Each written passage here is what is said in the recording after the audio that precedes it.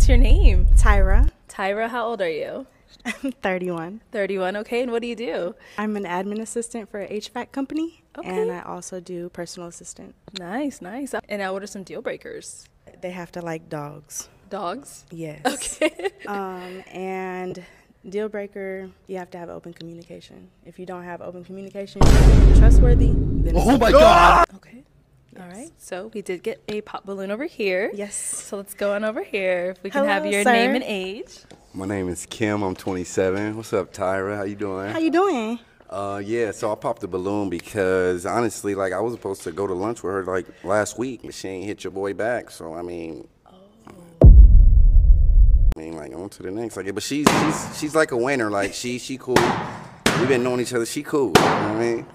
But that's why. Yeah. Okay. Bruh. All right. So, That's what I'm talking about. Tyra, why did you hit him back? What's going on? Honestly, it was a busy day. And as you know, I have a job and a business. Facts. So the communication wasn't there. And I was gonna say that too. Exactly. You said it was communication. The communication a deal breaker, wasn't but there. You ain't even hit your boy back. Yeah, but I didn't feel it's like- all good.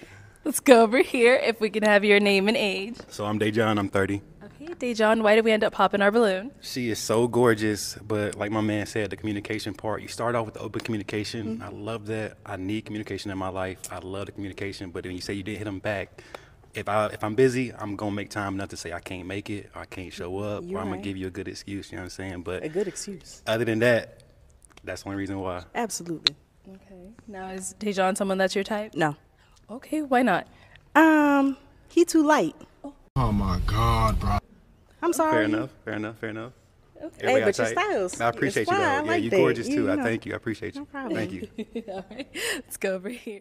She just turned into a whole different person. Went from sweet to ratchet real quick. Started twerking with tongue out and all that. I think she did that out of embarrassment, some sort of defense mechanism. The nonchalant I don't care attitude and demeanor never fails. She got put on the spot, tried to put on a persona that she still had under control, but it crumbled and revealed her true nature, and that's exactly who she is. She said open communication, and then Buddy was like, hold on, you didn't even have open communication with me 2 weeks ago. Then she slid into the darkness. This is why I look at people crazy when they say code, but people are good at hiding their true personalities. Look at how fast the real her came out when she heard something she didn't like. They will cuss themselves by themselves. You just be patient and let them talk.